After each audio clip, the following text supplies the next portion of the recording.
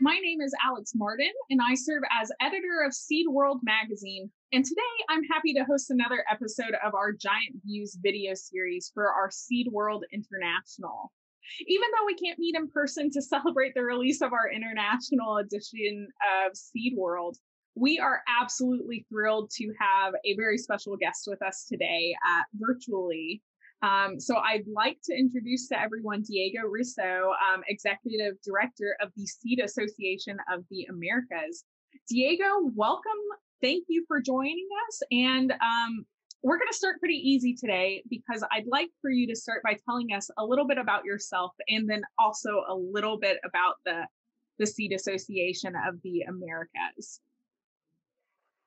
So thank you very much, Alec, and thank you also to the Seed World Group because they always think on SAA. We are very good partners, and this is a good opportunity to keep in touch.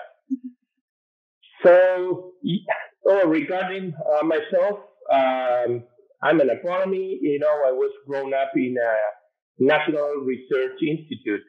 My father was an agronomy also, and he was a researcher all his life.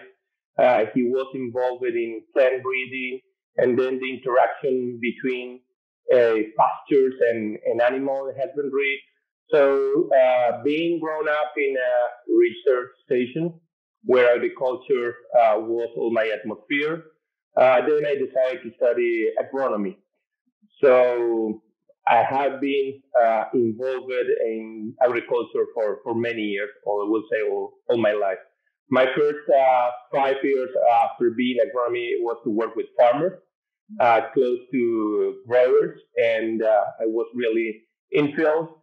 But since 2002, I started in the seed business.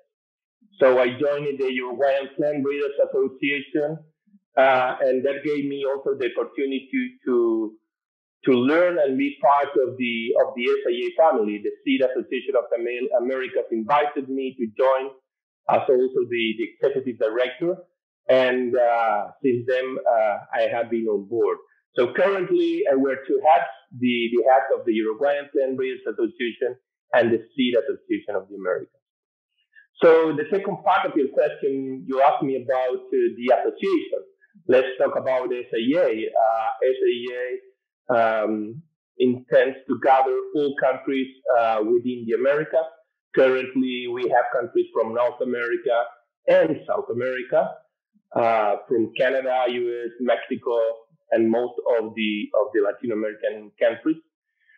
And our main goal is to represent our members with a unified voice in front of all regulatories and officials and policymakers, and definitely to make our members' life easier regarding seed movement within the Americas. Yeah, no, definitely. I can understand why people would want their lives to be easier, especially in the Americas when it comes to seed movement. That is a tall order of things to work on. Now, Diego, I know you have 4 specific working groups that work within SAA, and they're meeting rather soon this fall. So I kind of wanted to ask, what are some concerns you're hoping to address within those working groups? What are your members concerned with right now? Yes. So for those that are not familiar with our working groups, we have the Plant Breeding Innovation and Biotechnology Working Group, the Seed Phytosanitary Matters Working Group, Seed Treatments, and intellectual property. So those are our 4 pillars within SAA. And also, since Virginia, she's our communication manager here at SAA, since she got on board also, we are trying to develop probably a 5th group about communication, trying to gather all the communication activities that our members do in order to see how we can better benefit from the experiences of the different countries. So regarding your question, and trying to find one thing that could apply to all our groups, I will say that we are looking to harmonize it and simplifying regulation. Definitely, harmonization will make our member seed companies easier, but also will facilitate technologies to reach the hands of those that need the technologies. Let's say farmers. So at the end of the day, will reach consumers. So FAA works towards to identify where are those concerns regarding regulations in order to work towards a common approach and solution. Well, and do you mind if I ask what some of the regulations are that kind of are concerning you right now? Is there one in particular you're working on right now, working on addressing and fixing? Yes, no. Phytosanitary one, I will say they are the top 1, 2, and 3. When you go to seed movement, definitely phytosanitary regulations are those that seed companies struggle with. So we definitely work a lot with the NPPOs, National Plant Protection Offices, either directly but mostly through our members, the National Seed Association.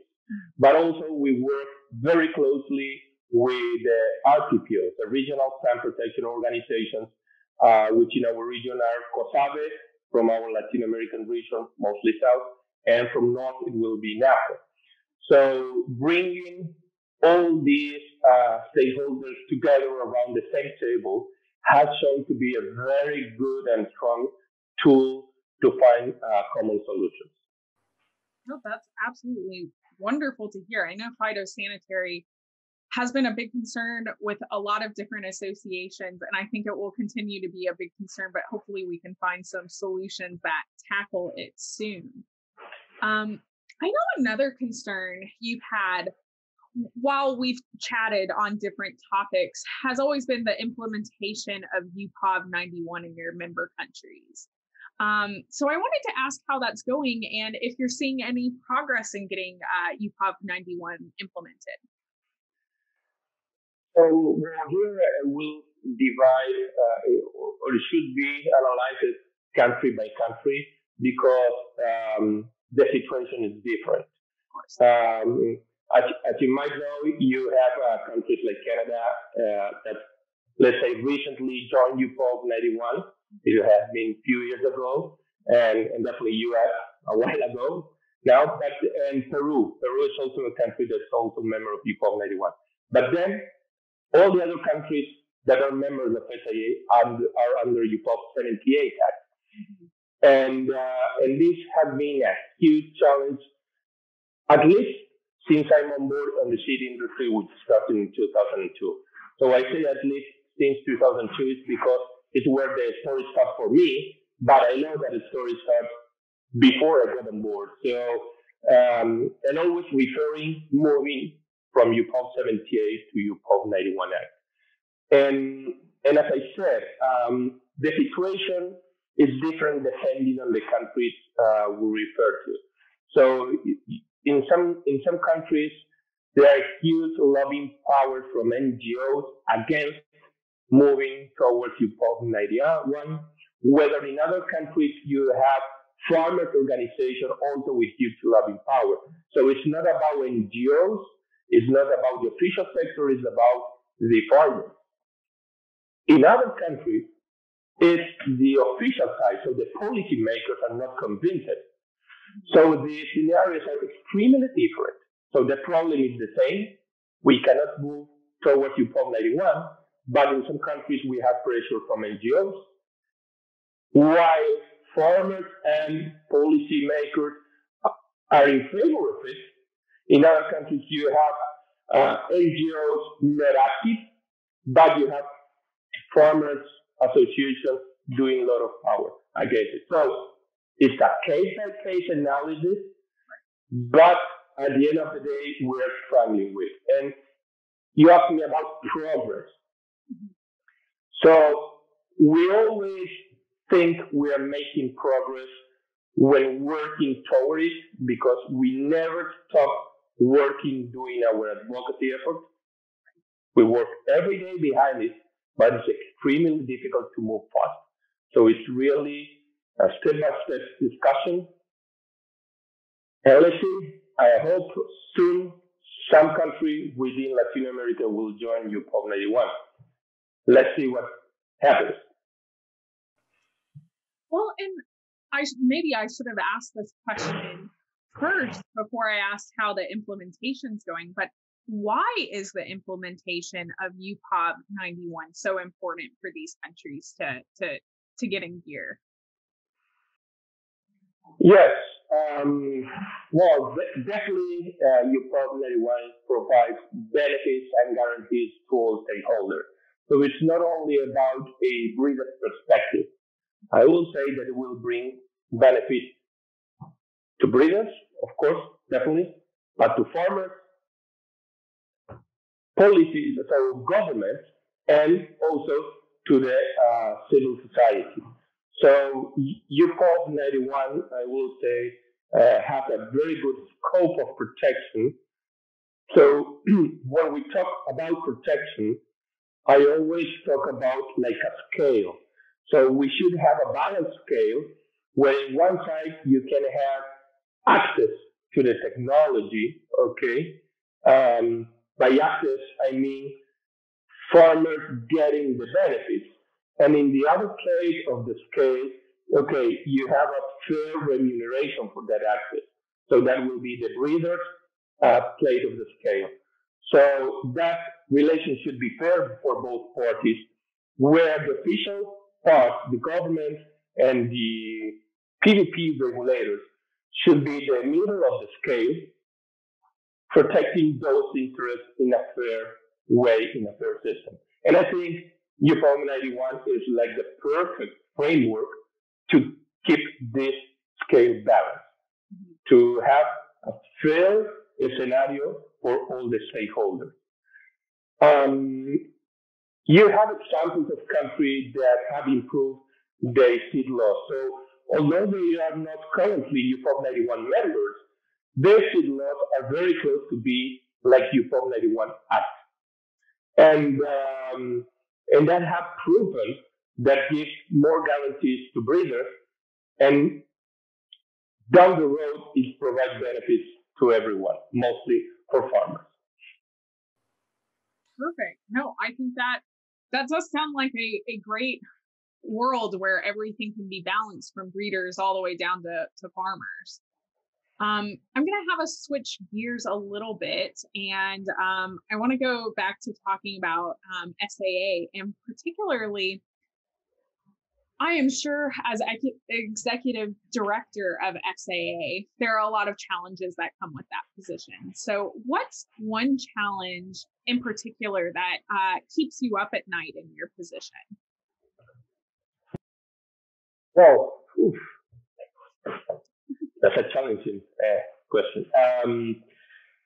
So let's say our vision is to represent the seed industry in the Americas with a unified voice. Mm-hmm. So how to be the unified voice that represents our members' interests within the Americas. So first, what I would say it really keeps me up at night is SAA, it's the association I'm leading, providing the platform to our members to do a diagnosis of the current situation, to find the challenges, weaknesses, the threats for the business, the threats for the seed movement being met. Are we giving them the right platform? So if we're doing that, okay, through our working groups, are we really finding the solutions that our members are looking for?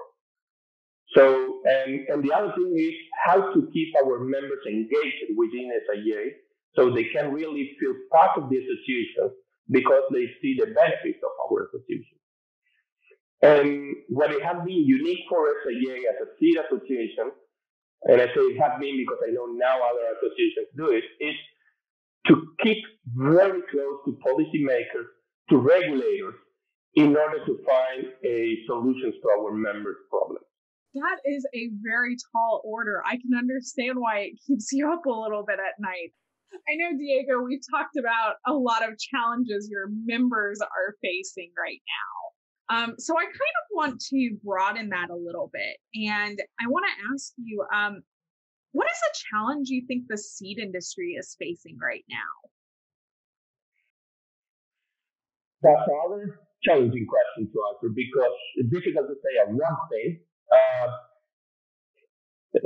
Probably this is something I have been asking myself. It's not something that you currently see in the seed industry discussions or in the association discussions, but I'm convinced that the seed industry has a very, very good story to tell. What we do for the world is urgent. It's amazing. So my question is why we haven't been able to tell our story, our great story, to tell the world what we do, the benefits we we give to the society. I see other industries that could face the same problems and they are not facing those. So I don't want to compare it now with other type of industry, but our story is great and somewhere we are failing in how to communicate it. The seed industry is part of the solution of the main problem the world is facing today. I completely understand because we should be a part of the solution because we are part of the solution.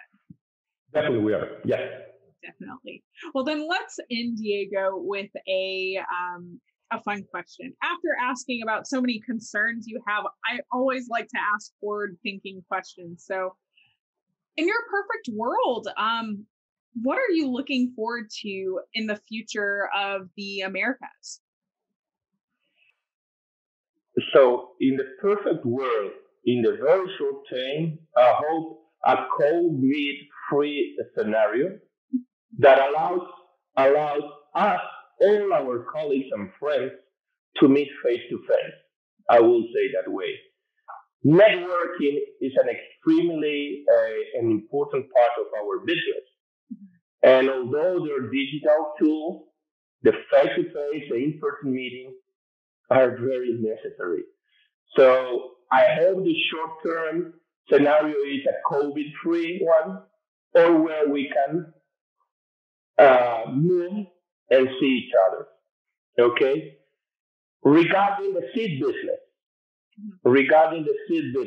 I hope we can see in a scenario where the breeders and the consumers and all the value chain within the person, the company that is thinking on the new variety, the new technologies that this variety should include, while in the other part, the consumer getting the benefits of this variety and the value chain in the middle. So the seed companies, seed production, seed distribution, retailers, of course, farmers producing, okay, they can operate in a transparent process and in a smooth process where seed can move easily, okay, and where the access to the technology is based on science, where regulations